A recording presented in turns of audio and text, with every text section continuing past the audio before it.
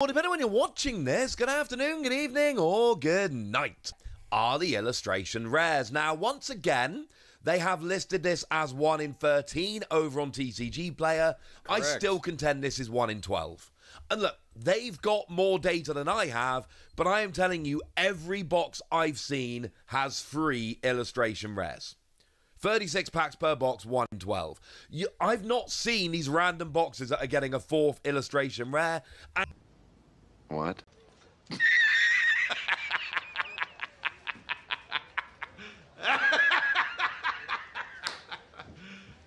You serious?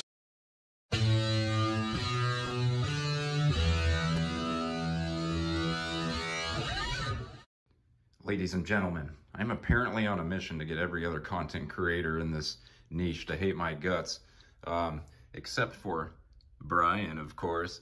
So yeah, we're going to talk about PTCG Radio in a recent video of his that he did. That it's a 12-minute long video, and the first 6 minutes of it are, let's just say, off.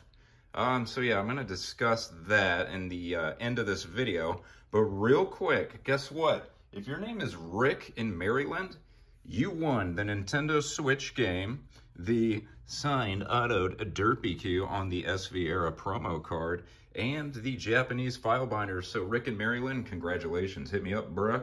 In today's giveaway, we have another display box, a do not open, just display box, courtesy of this guy, Brian, another Japanese file binder, and another Derpy Q. Guys, I'm not going to be signing these on SV Era Cosmofoil promos, you know, forever. I'm just saying, little exclusivity.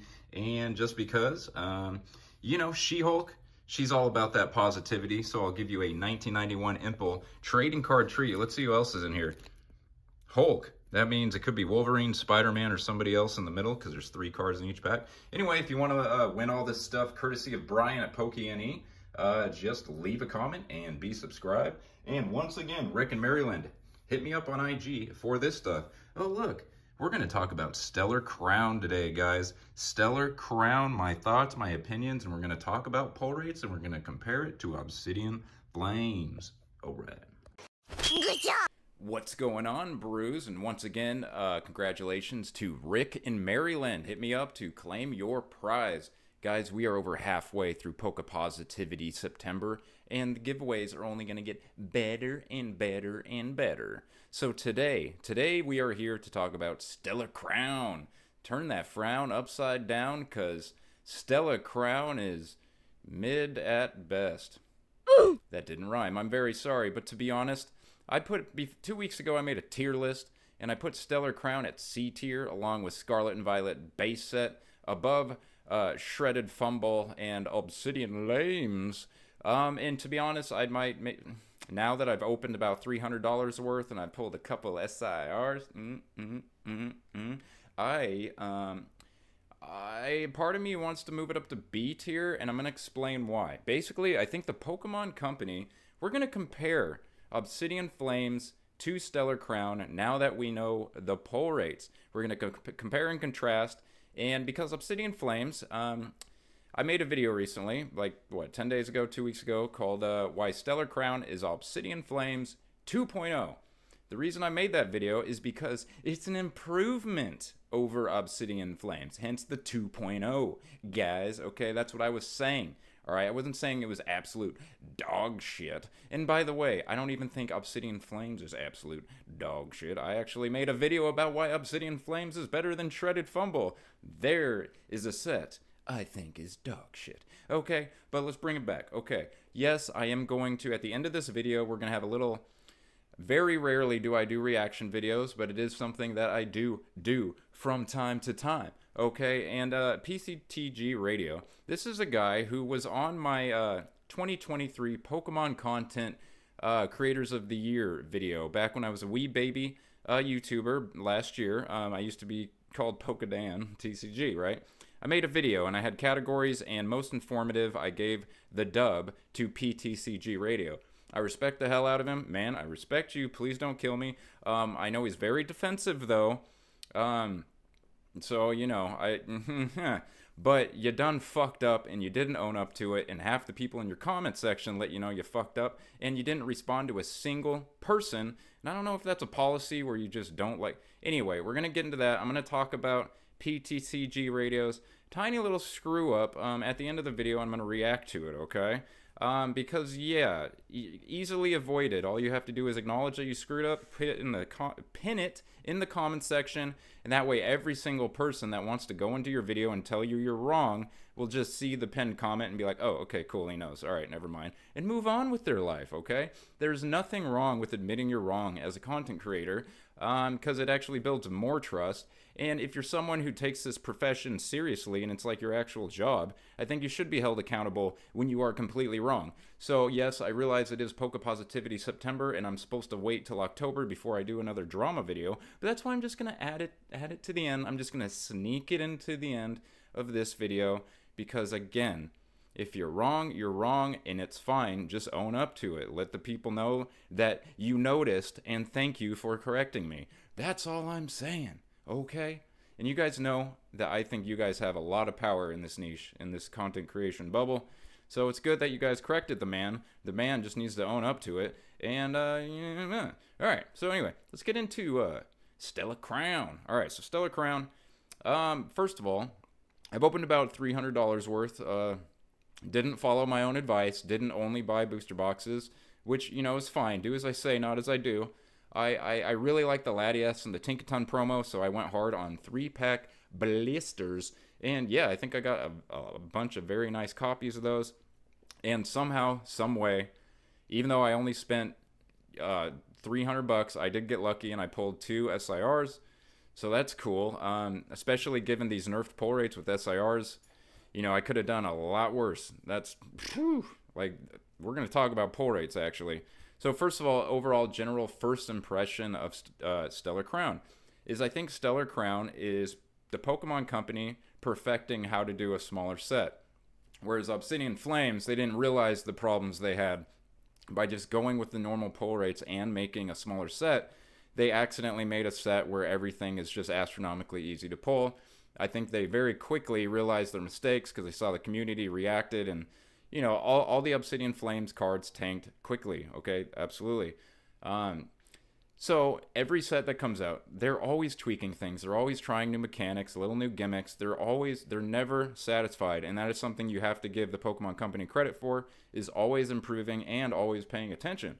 Okay, so as it relates to Stellar Crown, these pull rates. So 1 in 13 for the IRs, we have 1 in 90 for the SIRs, and we have 1 in 137 for the hyper rares. Compare that to Obsidian Flames, still 1 in 13 with the illustration rares, but now we're only at 1 in 32 for the SIRs, and for the hyper rares, 1 in 52.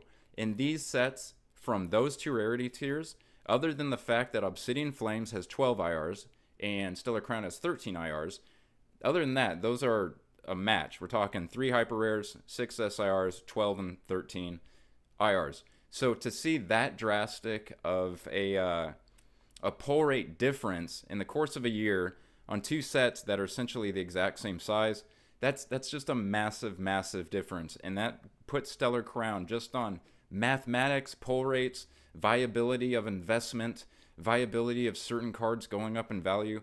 Just, it's like double the triple more likely that Stellar Crown singles or Stellar Crown itself is just going to age better than Obsidian Flames, even though it's a Charizard set. Okay?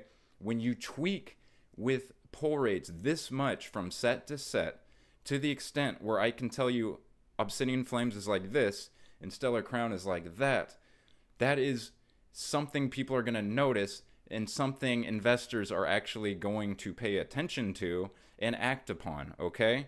So I can guarantee you there's a lot of people based on these nerfed pull rates that believe in Stellar Crown way more strongly than they believe in Obsidian Flames, even though Obsidian Flames is a Charizard set, okay? So I 100% give all the credit in the world to the Pokemon Company for tweaking things in a way that made a small set viable for everyone. The long-term investors, the players, the collectors. There's a lot of good things about this set. Whether it's somewhat easy to master, whether it's has actual chase cards that are actually hard to pull. And if you look at Terapagos EX is one of the few cards that's been going up in value over the last 3 or 4 days since the set has released. And by Terapagos EX, I mean the ultra rare. I do not mean the SIR, okay? All I'm saying is there's a little bit of everything in here. And I will also say this. The full arts, the Terra full arts with the rainbow borders. I think it was I heard Poke Office said it's just so much worse than the Japanese. I don't care. They look good. They look good. When you open a pack and you accidentally see that color on the border, it's like undeniable. Ooh, I'm about to pull a full art or an SIR or an EX. And the Lapras is a banger. Terapagos. Please say it with me. Like Galapagos. It's Terapagos. The amount of people that can't freaking pronounce Terapagos like Galapagos. It's just Terapagos. Terapagos. Terapagos. Okay, we're good? So the Turtle Club is strong in this one. The Turtle cards are doing well. Squirtle is a week away from being pumped to the moon. I'm just kidding, but let's be honest. Whether it's a week from now, 2 weeks from now. Let's look at, let's go hop over to TCG Player and let's look at the card values now that a lot of them have tanked. Let's just have a little fun and check out where things are at this moment in time. Alright, so as we can see, everything is down since Friday. Terapagos SIR is down to 113. Lacey is under 50 now, already dropped down from like 80 or 100 to 48. Even Squirtle's down, Hydrapple, literally everything in this set is down. Briar is up slightly, but way down. Dashbun super down. So here's the thing, these golds, what did we say they were? We said they were as specific as 1 in 411 and 1, or for any of them, because there's only 3, 1 in 137 packs. These have a chance of holding value, okay? They do, but still, down to 22. Area 0 Underdepths down to 20. Bravery Charm only $10, even though it's exceptionally difficult to pull. It's $10, doesn't matter. Look at Rainbow Secret Rares like Giratina from Lost Origin and Sword and Shield. That card is a 1 in 2,500 pack pull, and it's worth $15, okay? So the full arts are good. Zorora is $7. This Lapras full art is an absolute banger. I have no idea why the Cinderace is only $3 and the Lapras is $5. You pull the Cinderace, you feel like you pulled an SIR. This Cinderace goes so hard. I love this Cinderace. Let's look at this. I don't know. It's just a beautiful, beautiful full art. The hat, the gems, all that stuff. It looks freaking good. All right, it looks good. Lay off. It does. So, and again, I see a lot of beautiful arts, a lot of mixture. But here's the thing. Here's what I'm going to do. Okay? This reboot, let's talk about cards that I'm going to go buy up or I think have a chance of going up, I guess. So first of all, I think Briar, you know, Professor Sada's Vitality from Paradox Rift is like $13. And that's a big set where a card like that could easily be worth more. So this Briar could be 12 or 13 or $15 in a month or two from now. But I'm just saying, God, it's so beautiful. I don't know. I love the Briar. Dashbun looks great. Terapagos is actually up. This card, let's take a look at this card's chart. This will be on this week's hottest cards. So if you look at the 1 month, it went down as low as $10, and it's already up to about 14 again. So again, there's some future potential playability here with Terapagos. So Terapagos, anytime you have a regular EX pull that you can net $10 on or more, $14, that's just good. This is a good thing. Absolutely. Overall, I think the set looks very beautiful, way more cohesive and put together than Obsidian Flames. The illustration rare gallery is undeniably better. And something I would do that I do every set is I just go out and I gobble up all the IRs that are just being pooped on. Like all this, like Archaludon, Meditite, Lilip, Milcery, Crabominable, Tortonator, all these you can go to, like Tortonator, you can go get for $2 right now. You know, Milcery, $3. I'm talking at a card shop where they round up. So if it says $2.12, they'll charge you $3. Like all these IRs, these are the kind of IRs that 6 months down the road are like $4 and $5 and $6. Like, I've seen it every single set that comes out. The bottom third IRs, or almost half. Most of the IRs will get just devastated, while one or two are like glorified. And then you get a scenario like where a few months down the road, they're like double in price, which might only be $2 to $4 or $3 to $6. But I've seen it. So it wouldn't be a bad idea to gobble up a lot of these cheaper, very much cheaper ones, in my opinion. But overall, the set is very cohesive. It's beautiful. It's small. Let's go back to me. But overall, again, I think the set is just, it's very well put together. It has beautiful cards at every rarity tier. It has decreased pull rates, which does nothing but help a smaller set. There's nothing that could be worse for a small set than easy pull rates. So to vastly nerf to where you're literally 2 to 3 times harder if you look at a 1-to-1 ratio versus Obsidian Flames for each rarity tier, that's very good. That's what people like me want to see. Because before Stellar Crown, I basically was kind of writing it off just simply for the standpoint that it's a small set, knowing how things historically have worked over the last year or two. But when the hyper rares are so darn hard, when the SIRs are so darn hard, like two out of a whole case of 6 booster boxes, and then on top of that, even though they're all 1 in 13 as far as the IRs go from set to set, the amount of booster boxes that I have seen specifically for this set, Stellar Crown, that the content creator or whoever is done opening the box, and all they pulled was 2 IRs out of the whole box, I've never seen that on such a large scale. So I'm not sure what is getting in the way of that third IR from always being in your booster box. It's 1 in 13. All I'm saying is every Temporal Force, every Paradox Rift, every Paldea, I've always seen it like it was more of a 1 in 12, not a 1 in 13. Whereas this feels like a 1 in 13 plus. Like, I've seen a lot of booster boxes get open and only have 2 IRs.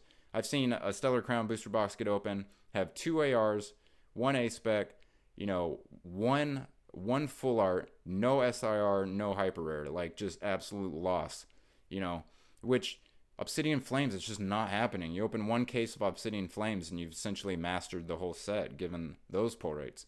So again, Stellar Crown is a small set in the Scarlet and Violet era done correctly, done absolutely correctly in my opinion. I think the pack opening experience is a lot funner than some of these other smaller sets. I think there's 14 or 15 holo rares and 140 or 150 cards in the regular set. So you definitely, while ripping open these packs, you get way more variety in the reverse holo and the holo slot compared to, say, Shredded Fumble, where you will just see the same reverse holo, same holo rares over and over and over again. Open 36 packs of Shredded Fumble and then open 36 packs of Stellar Crown, and 9 out of 10 times you do that, I think everyone unanimously would say it was way more fun opening Stellar Crown than it was opening my 36 packs of Shredded Fumble. Yeah, because set size does matter and variety does matter, and if you're not going to hit anything, hitting something that looks different from what was in the last pack actually does matter. And so I think Stellar Crown really, they hit the nail on the head on how to do a small set. And again, Pokemon right now in this era is doing small sets, medium sets, and large sets. Every single set you can fit into one of those 3 slots, and they basically match up with the others in that slot for every rarity tier. So again, Stellar Crown for me, I might move it up to a B because it really is a good small set, fun to open, fair amount of value, has cards, Kanto, brand new Pokemon that younger people love, and it has the Kanto Pokemon that the old people, the Kanto boys love. So there's a little bit of everything. And yeah, in the ultra premium collection, we'll have the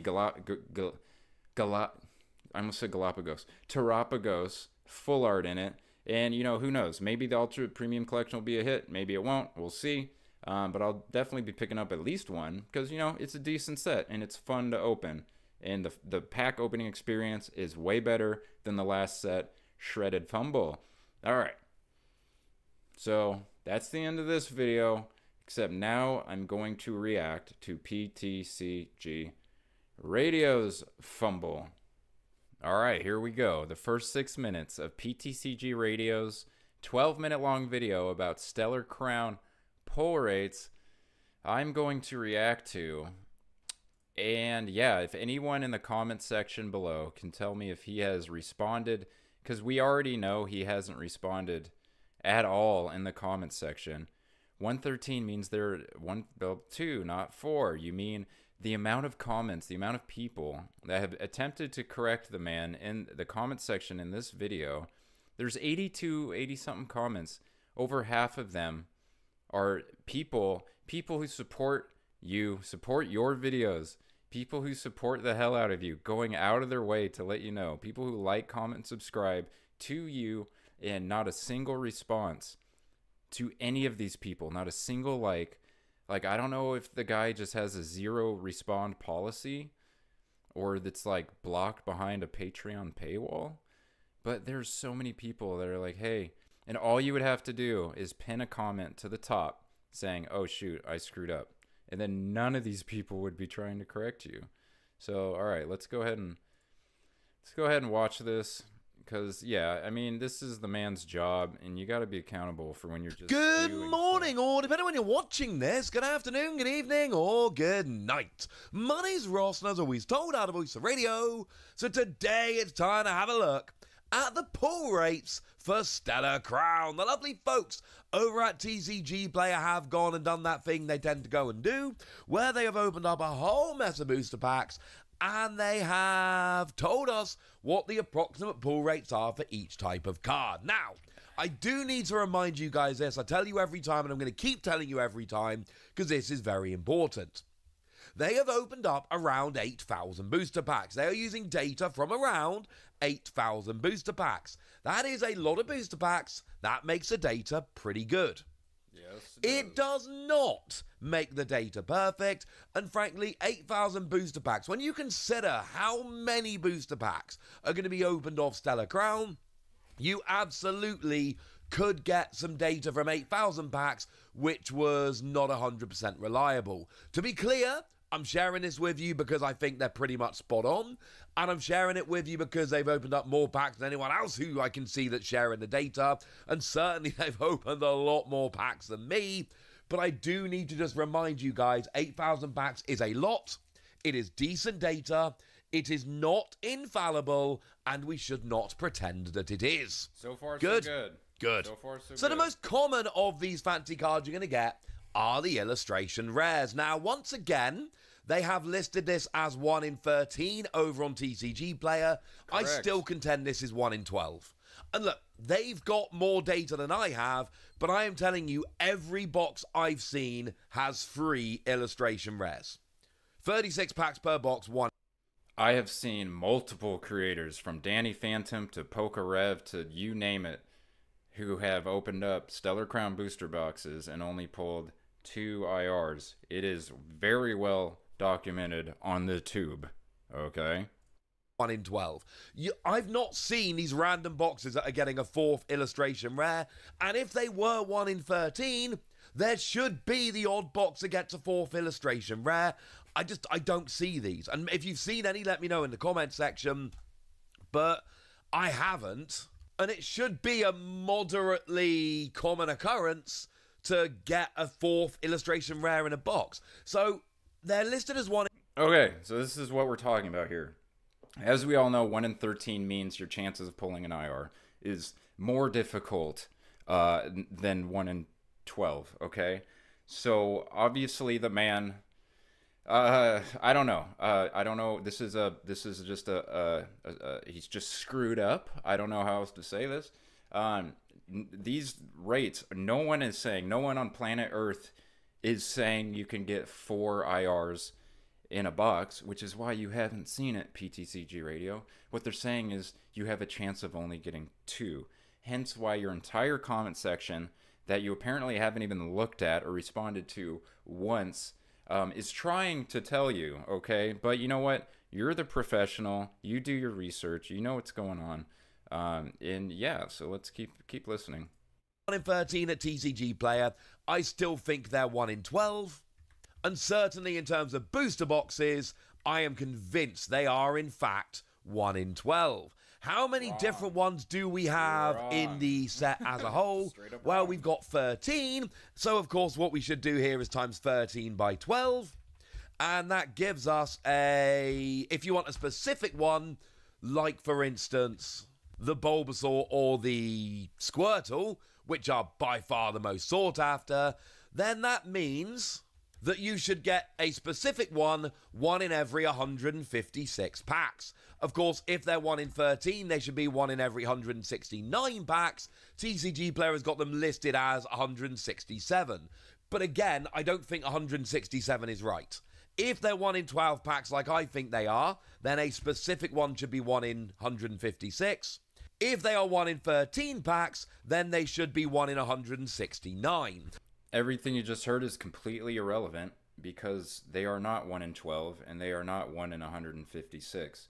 This is all based, apparently, on his error of not understanding the way fractions and ratios work. So this is 100% misinformation.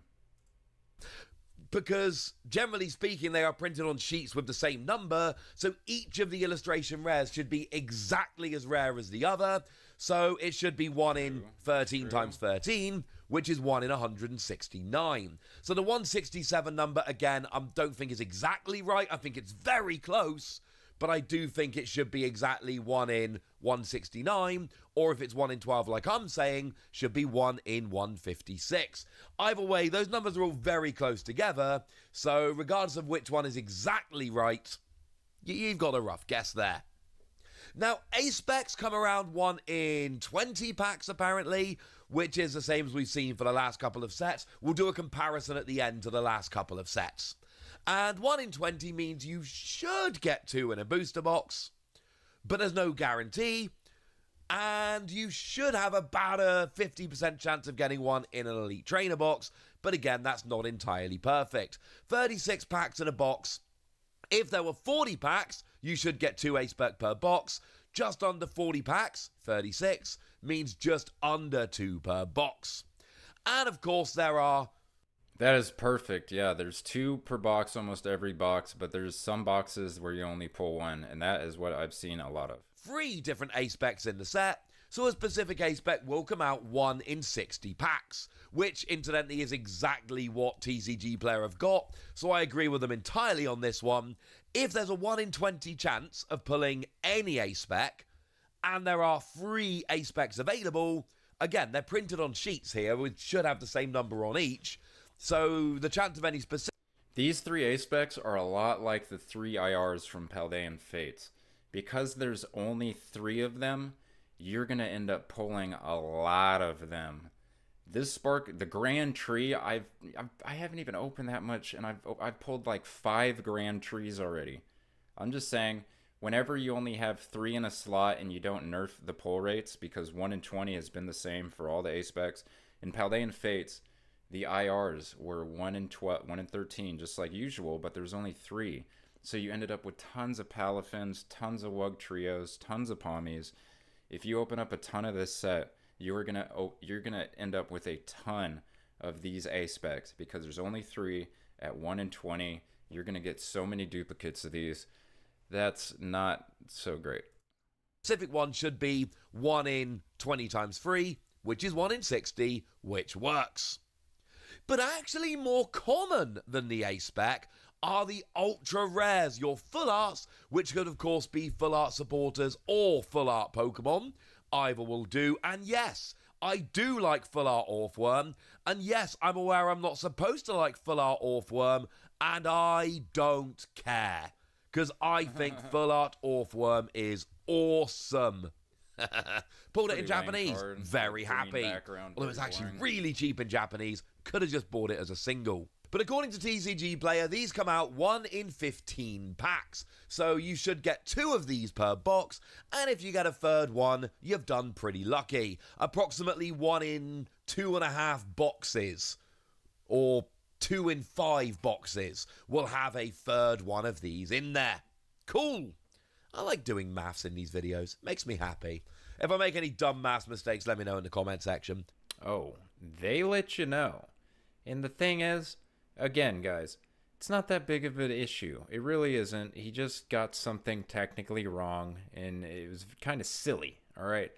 But again, the only reason I'm even drawing attention to it is because of the complete lack of response and follow-up. And again, if anybody knows, if he wrote somewhere obscurely, like on his Twitter, X, or Instagram, or anything like, oh yeah, you screwed up, I'm just saying, didn't respond to anybody. And, you know, he takes this seriously. It's like his job. And I've had a couple of videos lately that have had 200, 300 comments. And, you know, I respond to all of them. You know, I at least like them and pretty much respond to all of them. And I think that's important to engage with your audience. And again, if he would have just simply pinned a comment to the top of that video and just simply said, hey, oops, my bad, sorry, this wouldn't have happened and I wouldn't have made an issue and it's whatever.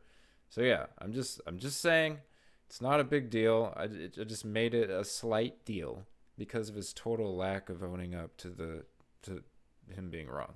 Anyway, that's all I got. If you want to enter into today's giveaway, just leave a comment. Like, comment, subscribe. Deuces. Do it! Just do it! Don't let your dreams be dreams. Yesterday, you said tomorrow. So just do it! Make your dreams come true! Just do it!